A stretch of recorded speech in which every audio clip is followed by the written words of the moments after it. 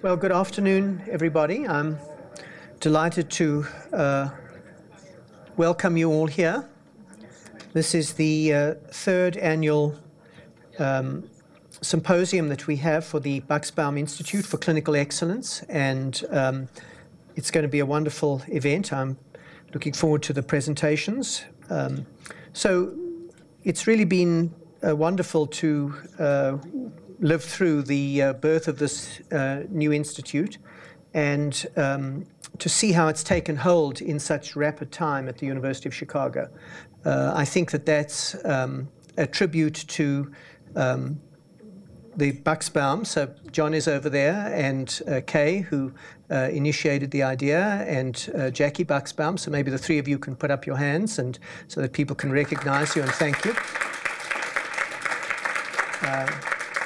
And then obviously the role that Mark has played, both in initiating the idea and in implementing the Institute. Then I think we have to also pay tribute to all of you, faculty, students, residents, who've really been responsible for the enormous growth that has happened in the last 3 years. And I think it is a big tribute to the University of Chicago, to the culture, that this simple idea, which is that promoting a effective and collegial and constructive relationship between doctors and their patients is a central thing to what we do, and how we can institutionalize that, and the fact that people have embraced it with such enthusiasm is really very, very encouraging and gratifying.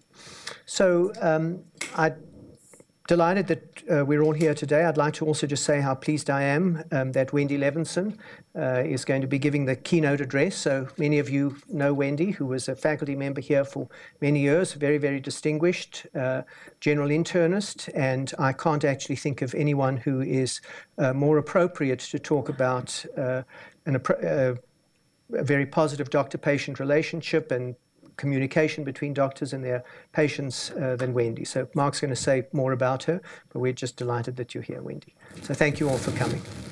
Kenneth, thank you very much. I also want to recognize Kay Bucksbaum, the founder of the Bucksbaum Institute, and John and Jackie. John and Jackie. Yes, I think again, I agree.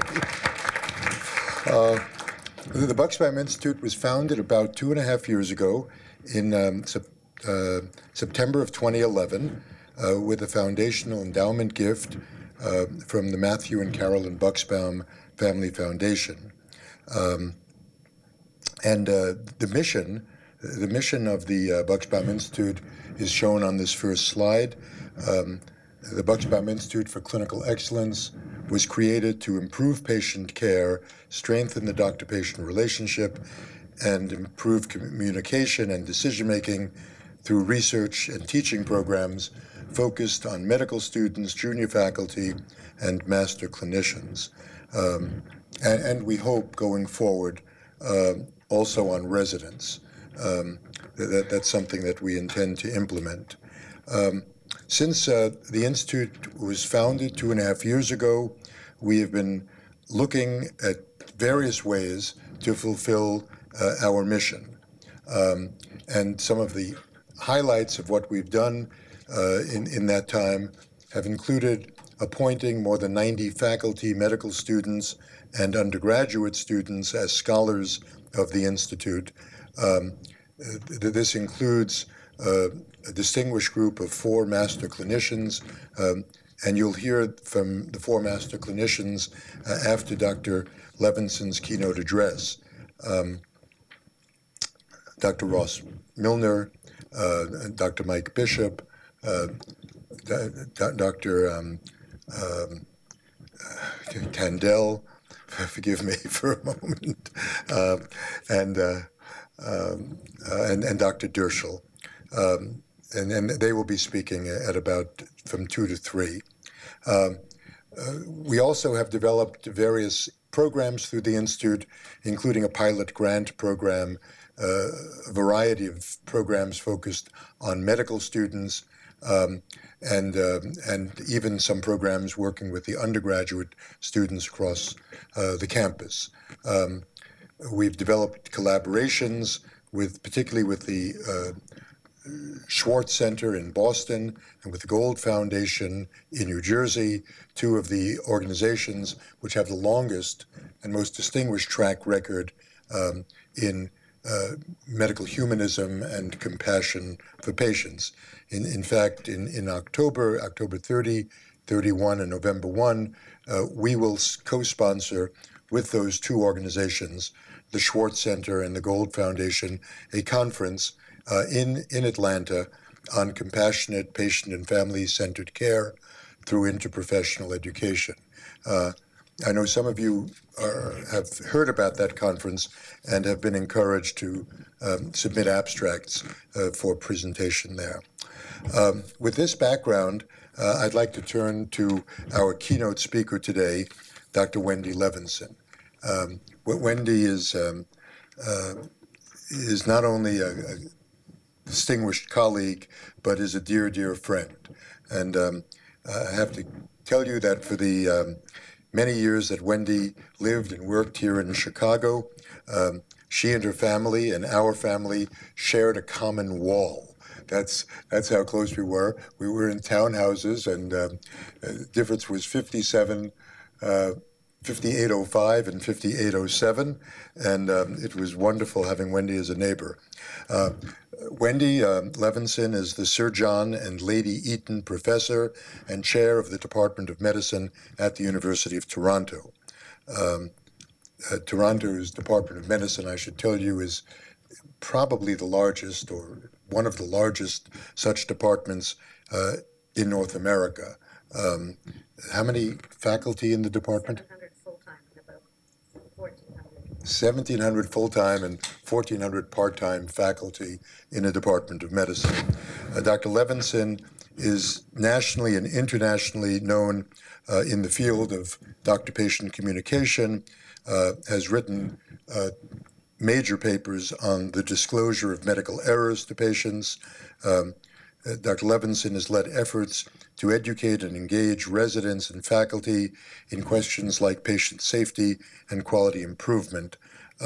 She's led many innovative projects to improve the organization of care, including one called Bridges, Building Bridges to Integrate Care, an initiative to develop and test new models of care, linking hospitals, primary care clinics, and community services, aiming to provide comprehensive care to people with complex chronic illnesses. Very recently, Wendy has been leading a program called Choosing Wisely Canada. Some of you have heard of the Choosing Wisely program here in the U.S., but Choosing Wisely Canada is a campaign to help physicians and patients begin conversations about the overuse of tests and procedures, and to support physician efforts to help make smart and effective choices that ensure high quality of care. Wendy's topic today is talking with patients when less is more. Please join me in welcoming Wendy Levinson back to the University of Chicago. Thanks, Mark. Well, it's really a treat to be here. Although the Bucksbaums have heard from everyone how important the center is, I just have to say I've worked in the field of doctor-patient communication my whole career, and I just think it's really a special thing to have someone recognize how central the doctor-patient relationship is, because often we revere technology and fancy new things, and the heart of it is really about the doctor-patient relationship, and it's really wonderful that you've recognized that and helped them to get this going. So really, I want to spend some time talking about a transition that I think is happening terrific in North American medicine, shifting from a philosophy we have in society about more is better to recognizing that sometimes in medicine, more is not better. And you know, I think that physicians for many years have believed that our job is to take care of the patient in front of us, and only the patient in front of us, one at a time. And typically we believe that managing a group of patients is really, and the resources of the group is not our job. It's our job to do everything for each patient one at a time. And I'm going to talk about the responsibilities of a physician to both the individual patients and what I believe is at the same time the management of scarce resources and the tension that exists between these two. And what I'd like to do is discuss a bit of what I see as the evolution in the tension between the caring for the individual patient and for a group or the management of scarce resources over time. So to start a history like that, let's see. I have to put up the Bible of clinical ethics. I have to tell you, I had to work hard to find this original copy, which was published in 1982. So Mark and his colleagues at that time talked about how you make clinical ethical decisions. And there is one chapter in the book on, quote, external factors affecting ethical decisions. And in this section, Mark and his co-authors said that the cost of medical care constitutes a major problem for the American economy and society. They said, quote, cost of care in terms of the federal budget as a percentage of the gross domestic product is a problem of public policy. As a policy problem, it is a matter for policymakers, not clinicians. By the way, at that time, the percentage of the gross domestic product being spent in the US on healthcare was 11%. We're now at almost 18%. Rationing medical care, they argued, was the domain of policymakers who could set up rules like the eligibility for renal dialysis resources. And those criteria, they argued, would be used in the hands of clinicians. But overall, in this 1982 edition, Mark, there was very little discussion of the physician's role in considering the use of finite resources. Approximately 1 page of the 200-page book was dedicated to talking about the cost of care, and the bottom line was that finite resources was really not our job. This was called rationing at the bedside, something that doctors didn't want to do. Then, in the mid-1990s, we saw the rise of managed care. Basically, managed care was a system to integrate the financing and delivery of medical care through contracts with physicians and hospitals. There were incentives, particularly for primary care physicians, to limit referrals to specialists, limit some of the high-cost services, and see more patients in a set period of time. Financial incentives were put in place by managed care organizations in order to change physicians' ordering practices. But the movement was not physician-led, and organized medicine disliked it. This is a slide from an article by Grumbach in the New England Journal in 1998, looking at the percentage of primary care physicians and their how they perceived whether managed care incentives compromised the clinical care that physicians provided. And what you see is that the darker bars are the percentage of physicians that felt that the pressure compromised care. And primary care doctors felt that the pressures to limit referrals, to see more patients in a set period of time, and to limit what they told patients about what kind of fancy tests might be appropriate for their care, many primary care doctors felt that it compromised care. In fact, in this next slide, what the study showed, this was a survey of primary care doctors in the US, is that if you were a physician who limited referrals, you were likely, with an odds ratio of 2.5, to think that this was, if you had these kind of incentives, it was compromising care. If you had productivity, that's in the middle column, incentives, you were likely to think it was compromising the quality of care. And if you had incentives to improve the quality of care or patient satisfaction with care, those physicians did not have an increased odds ratio of thinking it compromised care. So incentives actually did influence what doctors did at that time, It influenced what they thought they were, how effective they were being. And most doctors really didn't like it. This study showed that managed care grossly decreased physicians' satisfaction with the practice of medicine. And I just remember I was a primary care doctor during the managed care era in Portland, Oregon. And I remember having to get on the phone and talk to administrators to beg them for another day of hospital care for a patient who was critically ill, and how much of my time I felt I spent doing what administrators in a managed care system was telling me I needed to do rather than spending time with my patients. So I think, in fact, managed care was a failed experiment. It was one in which organizations, not doctors, led a conversation about how we were going to limit costs. And they had a very hard time actually changing physicians' practice, and ultimately, I think it was a failure. So that was in the late 90s. So then I'd say that this was a next, I think, landmark piece of work.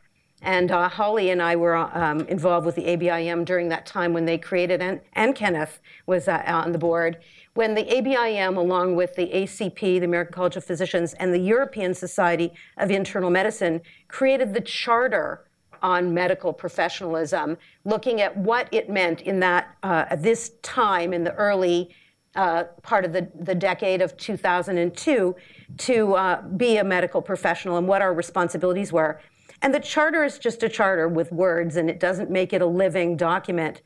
But it put on the radar screen, I think, in a very clear way, that physicians had a series of responsibilities, including one to social justice.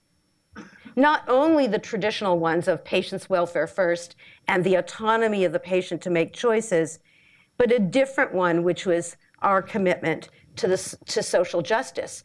And the charter had 10 responsibilities, many of which we'd heard about for many years. I mean, things about being competent, patient confidentiality, honesty with patients, we knew about.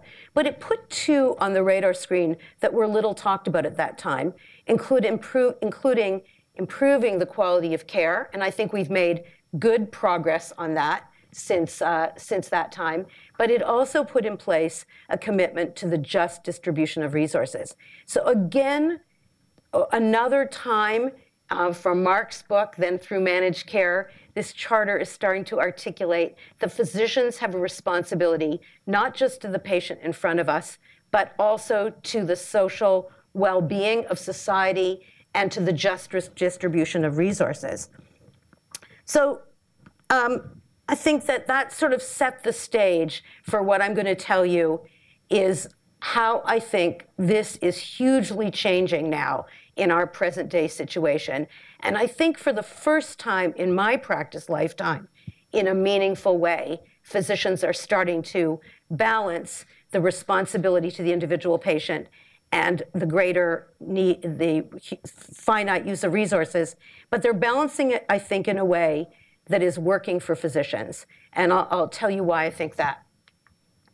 So this is Don Berwick's slide that some of you have probably seen. Don Berwick, who was the head of Medicare, Medicaid, and started the Institute for Healthcare Improvement. And this slide he fondly refers to as the wedges of waste. And what this slide shows you is the increasing percentage of the gross domestic product, which rises, whatever we think the exact rate of increase is. And on this axis is what he refers to as the wedges of waste. And by this, he says that we waste money on many things. And waste, he would say, are things we do which don't add value to the healthcare system. They just add cost. So they don't improve things for the patient, but they make it more expensive. And he talks about things we all know about, the failures of care delivery. That's that we know that if we prevented diabetic complications, that we wouldn't have problems later and that would be less costly. The failures of care coordination, that's something I've been very concerned about, because I don't know about your place, but our primary care doctors never know what the specialists did, who don't know what happened in the ER. And so when in doubt, just repeat the test. And over-treatment, and I would call it over-diagnosis, over-treatment, things we do that just do not add value for the patient. And the estimates from the Institute of Medicine is that this wedge of waste might account for up to 30% of the dollars we spend in healthcare, which is a staggering amount of money. Now, it hasn't been replicated that often to be sure that this is an accurate number. In Canada, for example, we don't have that number. But whatever it is, every single one of us who's a student or resident or practicing doctor know that there are things that we do that don't add value for patients. And so that led to the number of studies that have happened over the last period of time. This is an excellent study by Deb Cornston that's a systematic review that was published in the Archives of Internal Medicine, or JAMA Internal Medicine, that looks at a variety of different conditions. This is just a snippet: coronary angiogram, revascularization, endoscopies, and shows you the number of studies that have been published. And in the far column, the rates of overuse, which are based on the RAND appropriateness measure, that's one of the sort of gold standards for assessing appropriateness of care. And what you see in that column is that there's a range, but there's a lot of studies that show a very significant percentage of overuse of pretty common tests and treatments that we use all the time. Look at bronchodilators on the bottom, with a range of overuse in those studies of 30 to 80%. So there's just no question that we have developed patterns of practice over time for a variety of reasons, where we think more is better, and we do more than is needed, and we do things that don't add value. And I think it's really because we do live in this partly that we live in a more is better society. I mean, just think of all the things we like bigger and bigger, of cars and TV sets and, Big Macs and drinks, and, and patients come into the office thinking that if they don't get a test, if they don't get a prescription, they didn't get care. We have in our society equated more is better and brought it into the medical environment.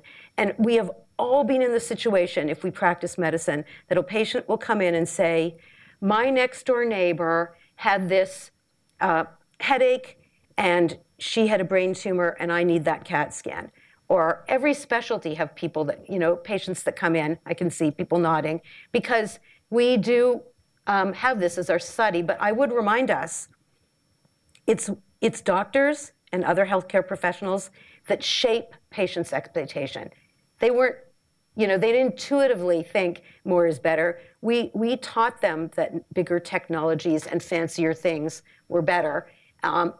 You live and breathe in the US in an environment where there are ads all over TV encouraging patients to get new and fancy tests. We don't have those in Canada, but we have a semi-permeable membrane and we get American TV. So Canadians think that more is better too in healthcare.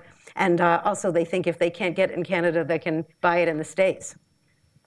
So, but doctors, it's us, mainly doctors, but all health professionals. This is Ezekiel Emanuel, who talks about how we really, it's us that determine the cost of care.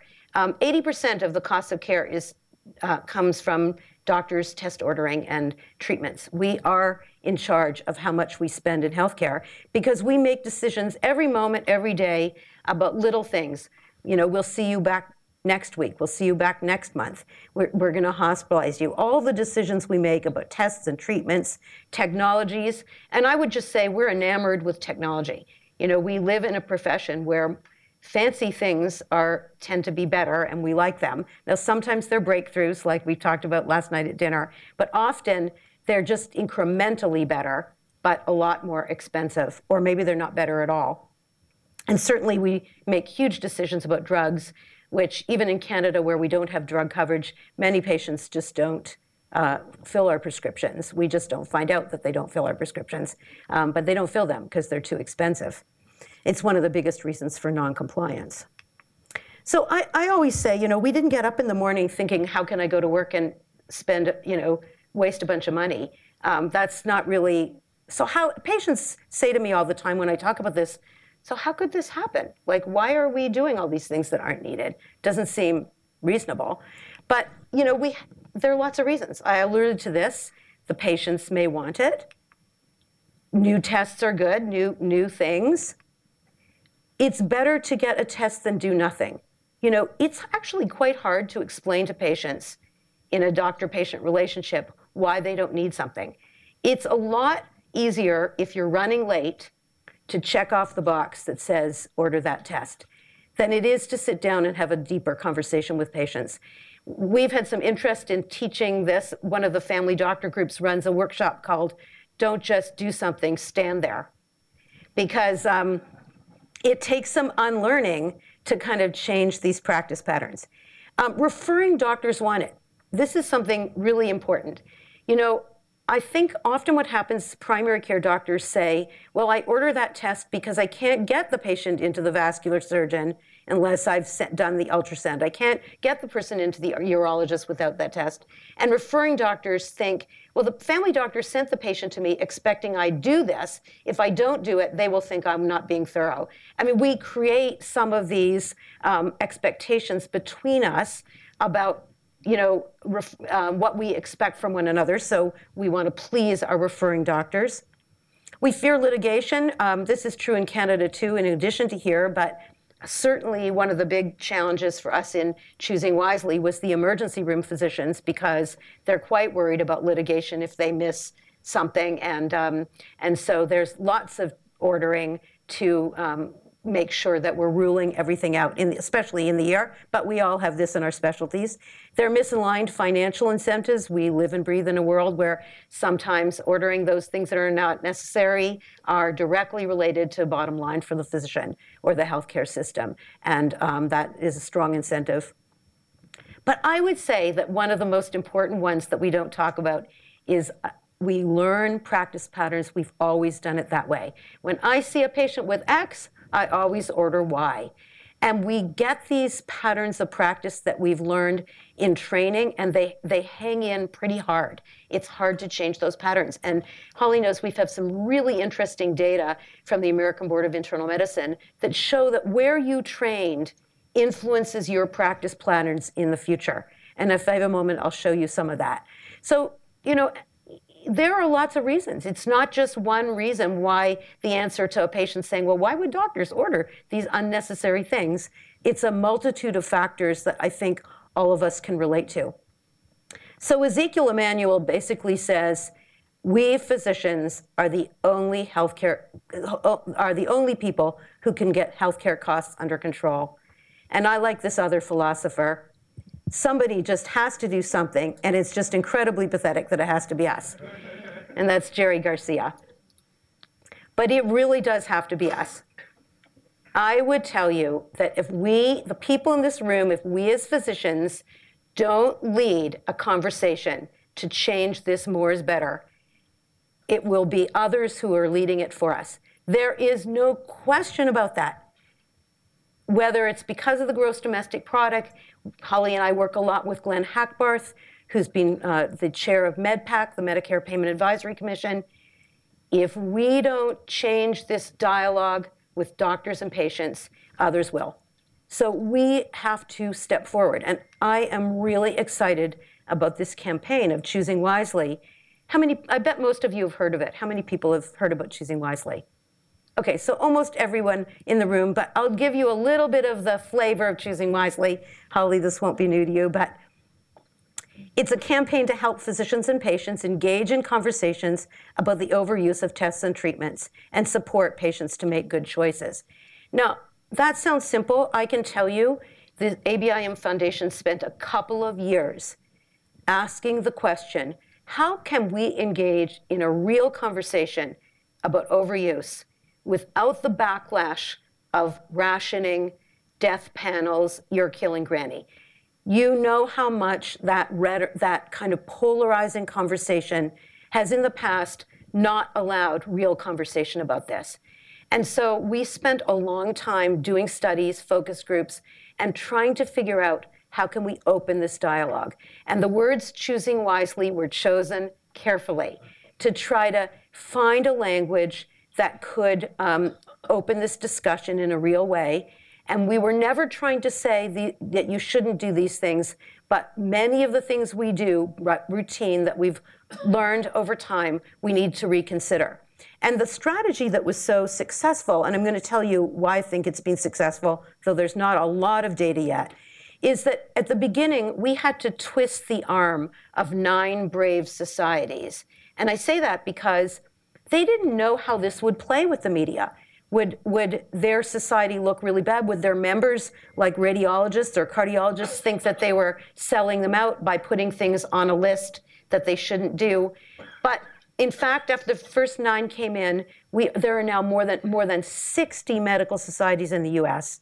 who have engaged in choosing wisely. Not all of them are posted yet. Some of them are working on it.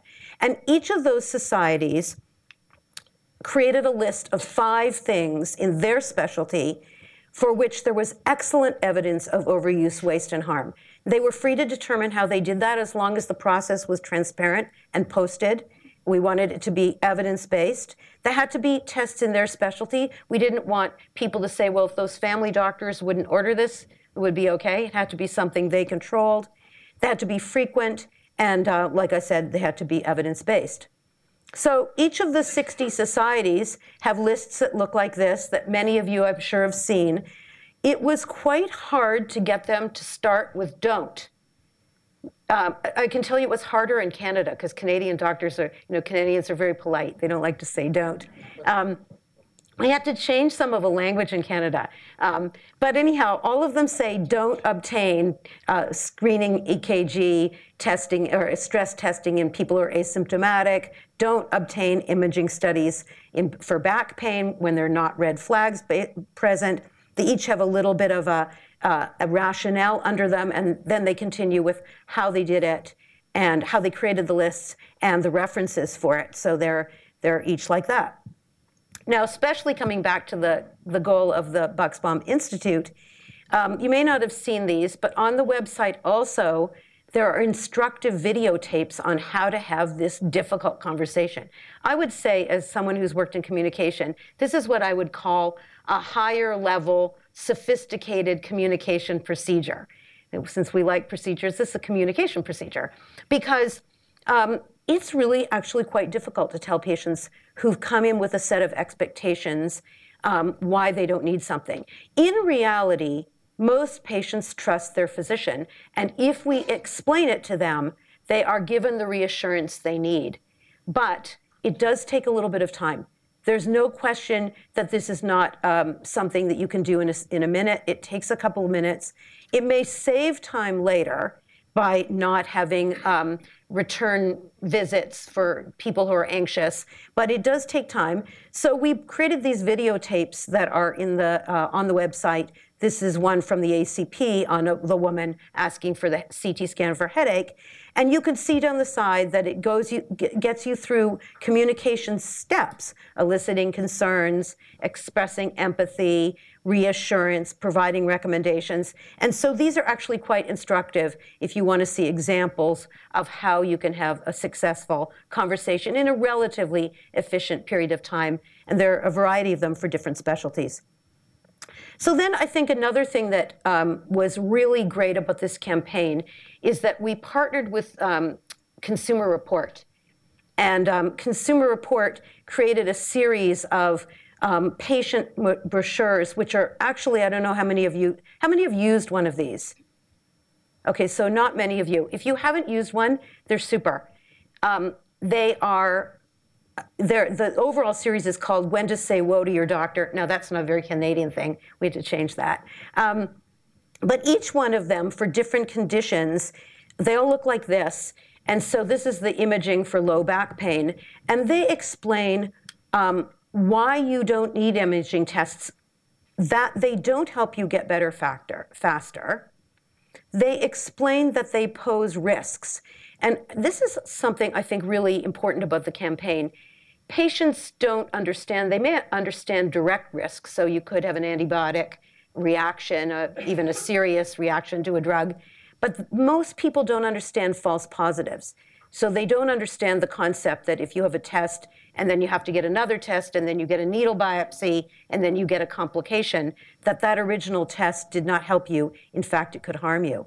So these do actually a really super job of explaining risks from tests, both direct and false positives. They have a section on wasting money. Remember that bankruptcy, the number one cause of bankruptcy in the United States is healthcare. And increasingly, as employers shift costs to patients, I think patients are quite concerned about how much that test you just ordered is going to ask them. I'll tell you that I still pay for some of my kids' health care in the States. All 3 of my daughters live here. They have high deductible insurance. And when one of them recently had an ultrasound because of an ovary that didn't quite feel right, it was very expensive. So I think these are real things and increasingly issues for patients about what the costs will be of tests and whether they're really needed. So these are excellent materials. And I'd say this is an incredibly important part of what's shifting, is that we are starting to engage patients in a meaningful way in this dialogue, not just doctors. It's a bilateral conversation, and we have both doctors and patients involved in learning about that more is not better. So this is our campaign in Canada. It's in English and in French, choisir avec soin. That's kind of a nice way in French because soin means care, but it also means caring. So it has a good connotation. We've translated all of this into English and French. But I wanted to put this slide up, not just because we've done it in Canada. We actually kind of replicated the American process and had our own Canadian societies redo the lists. Notably, because we could learn from the American lists, the Canadian lists are a little bolder. You may have seen the Meredith Rosenthal New England Journal article, which criticized the choosing wisely for doctors not really picking things that were in their pocketbook. So I think having seen that and having had the American experience, some of the Canadian societies were willing to be a little bit more bold in the selection of items that were on their list. But also I wanted to mention to you, it's become kind of a worldwide effort. So I'm convening a meeting in Amsterdam in June with the following countries who are doing choosing wisely in one way or another: Japan, Italy, Denmark, the Netherlands, the UK, Australia, New Zealand, and Germany, and the US and Canada. And I can tell you, and Holly can tell you, we never dreamt when we started choosing wisely that it would catch on this way. And I think it's catching on for a number of reasons that I want to share with you.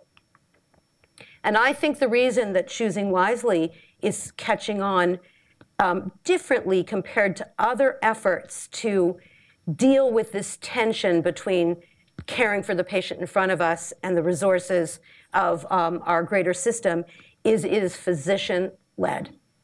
It is not payers telling doctors, thou shalt not order MRIs. It's doctors themselves articulating when things are unnecessary. And the lists are not saying you should never order this. They're saying order it when it's appropriate, but think about it, because many things we do routinely, preoperative screening tests, EKG stress tests, et cetera, are maybe not necessary. So it is taking physicians out of the dilemma, because I think we are doing the best for the individual patient in front of us, avoiding things that are unnecessary or harmful, but it is not asking us to ration needed tests. It is not like managed care that's putting external restrictions. It's not saying that we shouldn't order an expensive test if it's needed. It's saying, think about it with your patients. Talk about it with your patients. Explain why not all tests are needed or why a test may even be harmful. And so I think it has tons of face validity for us. It's really, I would say, the first time in my career I see physicians really engaging seriously in this conversation. And the physician-led nature of it with our own societies doing these evidence-based lists, I think has been a breakthrough in our thinking about this tension between the individual and the greater good. And the second reason I think it's so successful in the beginning, and we don't have a lot of data yet on utilization, is it really is a bilateral thing. It's engaging patients and the public in a serious conversation. And I think Consumer Report has helped, but also I've neglected to mention, I mean, Consumer Report got all kinds of groups like AARP, trade unions, teachers' organizations involved so that they were sending this out to their members and engaging their members in this conversation. So there were both sides, not just physician education, but real patient education going on. And secondly, as I alluded to before, patients are worried about out-of-pocket costs increasingly, and I think they will be increasingly. And lastly, I think, or maybe not lastly, but additionally, we're starting to be explicit about harm. You know, I think we have really neglected. I've listened to, I would say, thousands of interactions between doctors and patients that I audio taped, and actually one of your faculty was a student with me when she was in first year, and we listened to audio tapes. And really, doctors hardly ever bring up the risk. They just are silent on risk. So patients don't know about the risks of things, and they think that getting it is good and not getting it is bad. So finally, we are talking more about the harms that can result from unnecessary tests and treatments. So I think we have a public campaign to do. You know, we're starting to play with ideas like this. You know, more isn't always better. This guy didn't know that when he got his sunburn. And we've got to find ways to take this message about more is better and change it in the medical environment. So I just want to, before I end, talk a moment about medical education, as this is what you do and what I do. And I think residents and students have the same kinds of pressures. I know Vinnie Aurora and David Meltzer are very involved in this, and they're at SGIM right now. But they have some other pressures that I think we can change. So residents want to show us they're thorough. A good resident has ordered everything, so when the attending comes in the next day, they go, I thought of A through Z, and I ordered every test to rule them all out. And, you know, those are, they do that because they want to show it. They think their attendings want that. But if you say to the resident, why did they order it? They say, well, the attending expects me to order it. And if you ask the attending, why did you get that test? They say, well, I didn't think it was needed, but the resident had ordered it. So, you know, we do a little bit of this. And so you might think about, one attending told me starts his rotations now by saying, I know that you've always been rewarded for thinking of everything. On this rotation with me, you're going to be rewarded for only doing necessary things and being able to justify why you ordered them. And that's a change in culture. Residents lack feedback about their test ordering procedure, their practices. I would say we all do. When did you last get feedback about whether you order more MRIs in a certain condition than your colleagues? Feedback is very powerful.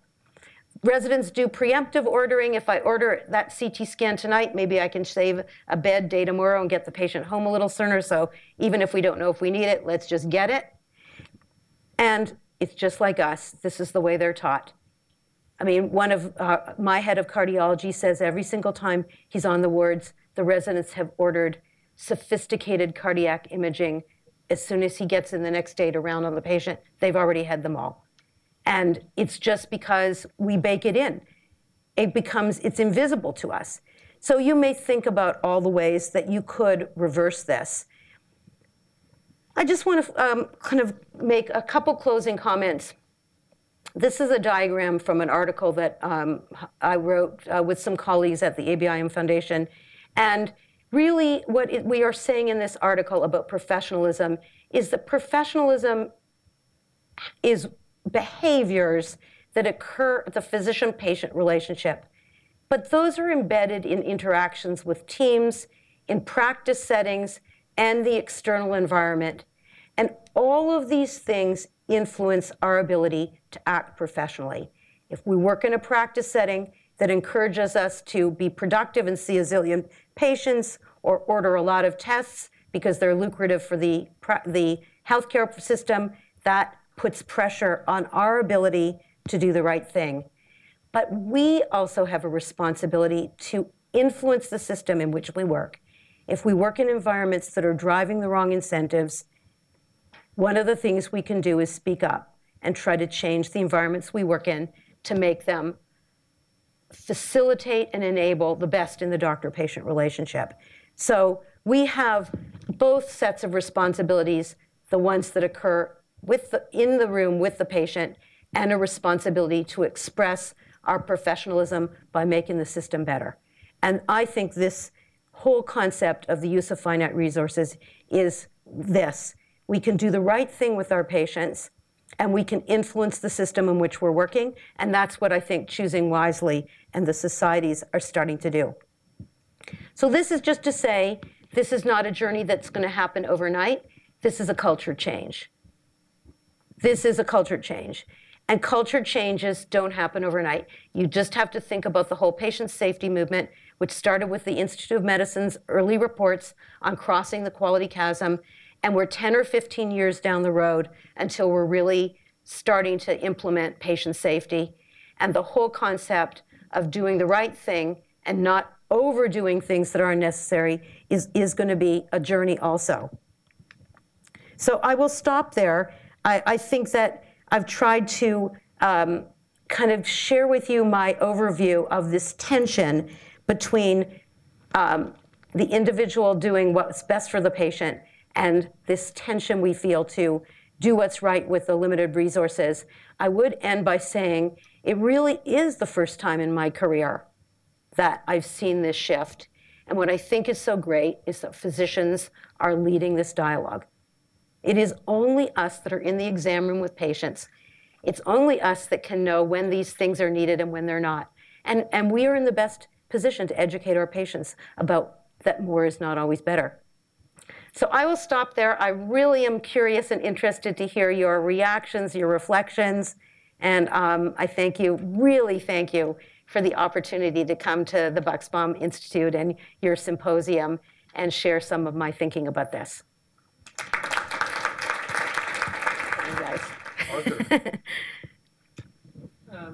So issues of cost are conspicuously left out, I'm sure, for political reasons and other reasons. But it, as you pointed out, as a percentage of the GDP, it's very high, and nothing seems, although the cost of healthcare has gone down a little bit, nothing seems to be changing that. So what is the view of, at some time or other, incorporating that, which, as you point out, affects many patients' ability to pay and their economic status and so on? Yeah, so it's a great question. I mean, I want to answer it in two parts. First, to say, I think if physicians or patients think this is purely about lowering costs, they don't trust it. Because in Canada, for sure, we did a lot of focus groups, and if the patients, when they heard about Choosing Wisely, they said, is this the government doing this? Is this a payer? Because if it is, we won't trust it. So, you know, I think there's this delicate balance, and with media, we really walked a fine line. We did not want the media to spin it as a rationing exercise because we thought it would undermine the success of the campaign. On the other hand, as Vinny and David would tell you, there's a growing interest in starting to have more transparency about cost. Hopkins, for example, did a study that was published in, I think, JAMA recently, where they showed the cost of tests and treatments when doctors ordered them, and then had a control group that didn't. And when they did show them, they decreased costs by about, I think, 8%. Costs and tests ordered compared to the control group. So I think there's growing interest in greater cost transparency at the point of care. But it's a bit tricky because if it's all portrayed as cost, it won't be trusted. And we're really, Choosing Wisely is not telling people not to order expensive things. It's just not to order them when they're not needed. But I think we have to bring the cost in too. So thank you, Wendy. That was a terrific talk. So I have a related question, and I understand that the fact that it's physician-driven is a very powerful thing. But physicians obviously make the decisions of what to do, but it's the payers that actually pay the bills. So at some point, if the system is going to work, one has to kind of bring the physicians together with the payers. And so I just wondered how you think that's ultimately going to happen, because, well, anyway, you understand the question. Mm-hmm. Well, I mean, payers are mainly trying to get good good efficiencies also. It's not in their best interest to have unneeded tests, really. I mean, there are some, you know, we're in a funny transition period, right? Because in some situations, ordering expensive tests brings the system more money. People refer to it as a time with a foot in two boats, because we've been in this fee-for-service boat where more does generate more revenue, but we're moving into accountable care organizations and other systems of payment where more will not be better. And we are in a funny transition period. But I think it's in the greater system, and most payers know that we're going to the let's be rational boat. It's just that we got to get there, and there's some pain in between as this payment system shifts. So I think in the short run, there's going to be some difficulty when the systems are geared to maximize test ordering and revenue from it. But in the long run, I think everyone knows we're headed to another system that's based on efficiencies. And there the doctors and the payers are going to be aligned if they're doing the right things. John, is this mic on? Okay. Yeah. Hi, John Elverty from Surgery. Enjoyed your talk very much. Thank you for coming. I wonder how you might, if you might comment on how technology, specifically web-based technology, universal electronic medical record, transparency, online running rates of different computational algorithms for decision making might change this. You know, there's a Time article called, the cover story was, "Can Google Solve Death?" And the idea, you know, is that, you know, imagine a world in which both patient and physician can go to a website and say, so I have pain in my left breast, and there's a mass on ultrasound, and you can put in, it'll say, here are your choices.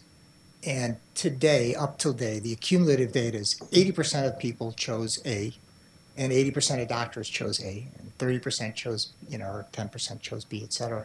And that, you know, sort of like Microsoft Word spell check, you become a better spell checker because you're constantly being reminded about how to spell things properly. And now you actually have the groupthink, the consensus, and it can change one way or the other as information changes. So I think it's a great point. I mean, in some ways, this is like telling you about the pre-test and post-test likelihood of disease by giving you this information at the point of care. I think there's a lot of experimentation going on, as you know. Cedars-Sinai, which is supposed to be 2.5 times more expensive than Minnesota, has really taken this on. And so they've embedded 120 choosing wisely recommendations in their electronic medical order entry. So if you go to order an MRI for low back pain, the recommendation pops up. So I think that this, I completely agree with you. I think we're going to move much more in the direction of the world giving us this kind of information, so we're not ordering it kind of with doctor autonomy, but doctor-informed autonomy. You know, so I agree with you. Thanks, Wendy. It's a great talk. I'm wondering about a middle ground as we're having these conversations, because there's a distinctly grassroots, democratized flavor to how it's approached right now. And then there's the risk of things getting out of hand and over-regulated if this turns into another set of pay-for-performance measures or whatnot. And one thing that I'd like you to comment on is something that we're planning for the upcoming year here, which is actually to support the departments in terms of the department quality chief, so physician-led, to identify elements from Choosing Wisely specific to their practices, and then to support them centrally with the patient education piece, the embeds into the electronic medical record. We're trying to find that balance for fear. We don't want to turn it into some percentage that's hit, because some of these tests are appropriate, but at the same time, I think we all have a sense here of wanting to accelerate this and really help all the faculty, not just the folks who come to this meeting, to really have a chance to dig in. Yeah. Can you maybe comment on that? So, you know, we've been doing the same at our place, getting each division to pick one thing in the Choosing Wisely menu that they think is important and relevant to them and try to mobilize some energy. But, you know, I'd say the thing is, it's a culture change, right? So how do you measure a culture change? I think you have to think about physician attitudes, resident attitudes, patient attitudes, and utilization. So I worry a little bit when we reduce it to saying, well, we're going to measure how many CTs for headache are ordered or how many ANAs are ordered in rheumatology lab, that it's very reductionistic and doesn't really capture it. I think a better measure would be, how often do you as attendings raise these issue on rounds? How often do the residents say, I didn't order the MRI because I didn't think it was necessary, because I think it wouldn't add anything. Here's the reason I did that. So I guess I'm saying, think broadly about what it would mean to implement this in an academic medical center. And maybe it's not just the measuring the specific test, because I think that's too narrow a view.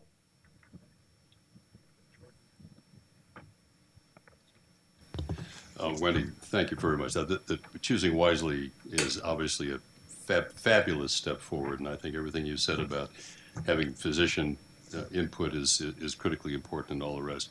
But let me be a little provocative and over the long run and suggest that maybe we're dealing with a halfway technology here. Let's stipulate that we had perfect knowledge, perfect data, and that data were included in every single clinical decision that was made wisely. Will we have enough money in the system to afford everything that the data suggests would be helpful for everybody for whom it could be helpful? Or are we going to eventually have to choose rationing? Yeah. Well, that's every country in the world is asking that question.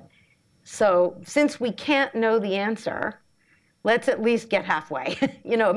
If we can take what we're doing and make it more rational, then I think we can assess, whether we need anything else.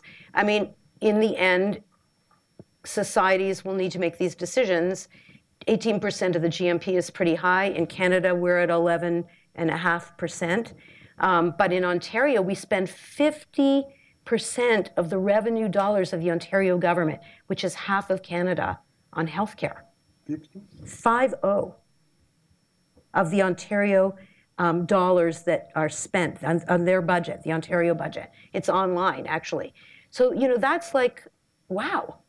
How are we going to pay for schools for our kids? And, but at least if physicians start this and we get patients to work with us, we can be more rational, because, every one of us knows that there are things in our day we do that are just like kind of crazy. Why do we do that? Residents love this in our place. I just cannot even tell you how much our medical students and residents are invested. We have 2 first-year med students that have taken the entire University of Toronto curriculum, and they've looked at every single place where there are problem-based learning cases and lectures where choosing wisely recommendations could be embedded. And they email the professor the night before and say, I see you're giving a talk on low back pain, or you see you're giving the rheumatology talk tomorrow. Here are 3 choosing wisely recommendations. Would you mind bringing them up? And so our medical students know all about this. They're bringing it up with their attendings now and saying, hey, do you really think we should order that test? So, it's definitely a midway.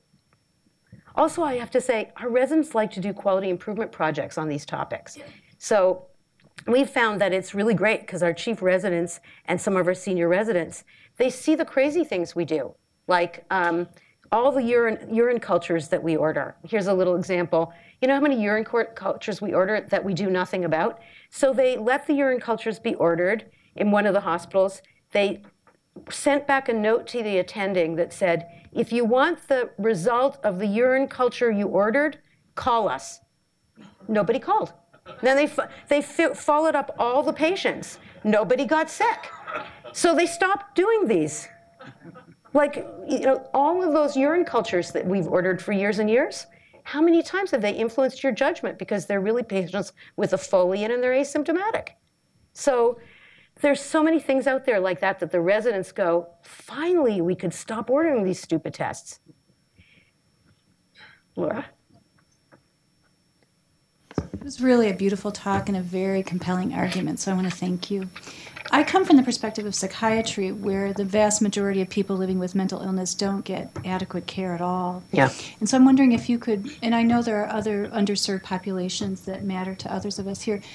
So the ideal would be if we could, preserve resources that then maybe would be distributed to patients that I care for. That'd be great. But the cynic in me is wondering if we don't need to address the paradoxical impact of even less care for the already underserved. So it's a really important point. We still have tons of inappropriate underuse. So remember back about 15 years ago when Beth McGlynn did studies in all kinds of conditions, diabetes, all kinds of chronic disease, and her work consistently suggested that we order what was needed about 50% of the time. So those that got hemoglobin A1Cs. So now those numbers in a recent systematic review are closer to 75 to 80%. We have made progress on underuse. So it's still a problem. It's not done. May I follow up? Yeah. Will this be an important part of the conversation around choosing wisely? No, and I'll tell you why. Okay. Because as Holly will tell you in that room, we knew that if we mixed the message of underuse and overuse, we wouldn't make progress on the overuse issue. It's too confusing. If you do a public campaign and you say sometimes we should be doing more of that, sometimes we should be doing less of that, like you can't have a clear campaign. And we felt this had to be a public campaign in addition to a doctor campaign. So we made the decision based on focus group research and a lot of thought that we were not going to commingle these messages. It's true, the issue you're raising, I have concerns about it, and it's particularly true in underserved and marginalized populations. But we didn't think we could make progress on the overuse issue if we commingled it with the underuse issue. And I think that was the right decision, because it's got to have a clear public message. Thank you so much. It was a wonderful talk.